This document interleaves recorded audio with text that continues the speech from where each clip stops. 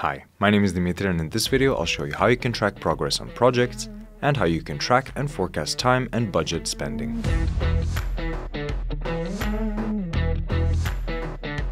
Projects in Clockify are a way to categorize tracked time. To be able to track time on projects, we first need to create them. You can create a project while tracking time, like this, or go to the projects in the sidebar, and then click on the Create New Project button. Type in a project name, assign it to a client if it has one, choose its custom color, and if you want everyone to see and track time on it, you can mark it as public. Now the project is created and you can use it to record time on it and track progress. To additionally customize project settings and add tasks to it, click on the project. First, you can add tasks for this project to more closely track progress on the project, and then assign it to specific people. When the task is assigned to someone, only that person or group will be able to track time on it. Time tracking integration with other project management tools via the browser extension can also create tasks if you enable it in settings and if you have the permission to create them. In the Access tab, you can control who can access projects. Public means everyone can select and track time on it, and if you make it private, you'll then need to add members or groups to the project so that they can track time on it.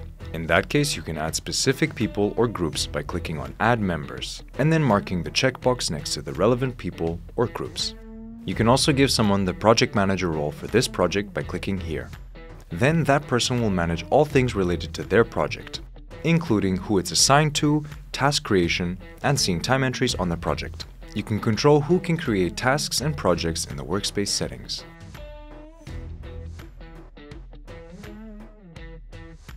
The Note tab lets you keep additional information on projects, such as specific instructions for tasks or client demands. You can add links or headlines using Markdown notation like this. In the Settings tab, you can revisit this information and set up whether the time tracked on the project will be billable or non-billable. Here you can also add custom fields for this project, so that they show up when your users select it. You can even pre-fill some of them with the default value here. If you want to set all your newly created projects as billable or private, you can go to the workspace settings and set the defaults here. Besides that, when you create a project, set its tasks and settings, you can mark it as a template and use it to quickly create future projects based on this one as a reference. When you're done with a particular project, you can archive it so that people can no longer track time on it, but all its data will remain. The same thing happens with tasks when you mark them as done. Time and budget estimates for projects are a great way to set clear expectations with clients and accurately track your project progress. In a project settings, you can set both time and budget estimates. With a time estimate, you can set it manually for the whole project, or you can set it as task-based, so that each task will have its own time estimate, allowing you to track progress for each task individually. If you opt for task-based estimates, go back to the task page and set the estimates for each task. Moving on, time estimates can be reset every week, month, or year at a specific time you agreed on with clients. And for the purpose of accurate progress tracking, choose if a time estimate will include non-billable time as well. Budget estimates work in the same way.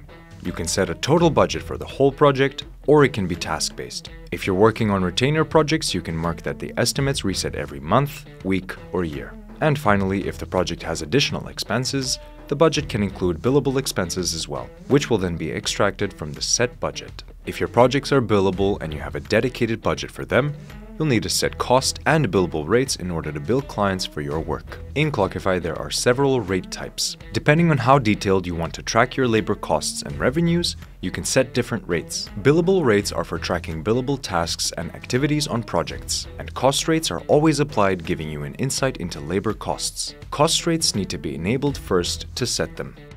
The least specific rate is the workspace rate, followed by the members rate, projects rate, task rate, and then the most specific one is the project's member rate.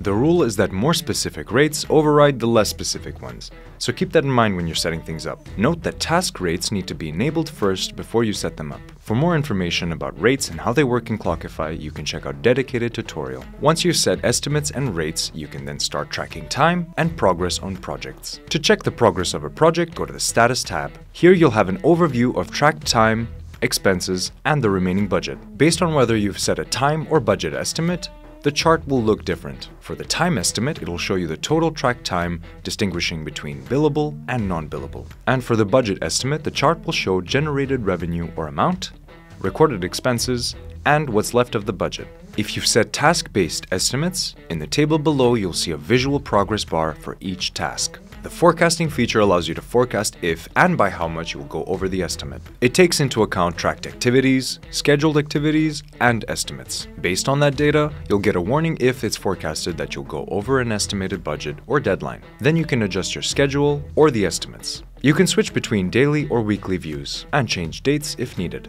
You can learn more about scheduling in our other videos. Clockify can alert you if you get really close to your deadline or budget limits. To set such alerts, go to the Workspace settings and choose the Alerts tab. At the right corner, you can set a customized alert. For example, if a project or a task reaches 50% of an estimate, you can choose to alert project members, project managers, or Workspace admins. Now, when you reach that percentage, chosen people will get an email about the progress. In case you want to keep an internal log of the projects you're working on and their monthly progress, you can use filtering and exporting. In the projects page, you can see multiple filters that'll help you display the projects that you want to see, such as billable projects for a certain client. Click Apply Filter and Clockify will display the information you need. And if you want to export it, you can export the view in CSV or Excel format. And even customize the information to be included in the file by checking or unchecking the boxes next to the information type. If you click on the name or client column, projects and clients will be sorted out alphabetically. Or if you click on the column name with numerical values, the numbers will be sorted out from largest to smallest or smallest to largest. That'll be all for tracking your project's progress. To learn more about other Clockify features, make sure to watch our other tutorials. And as always, thank you for watching. Bye-bye.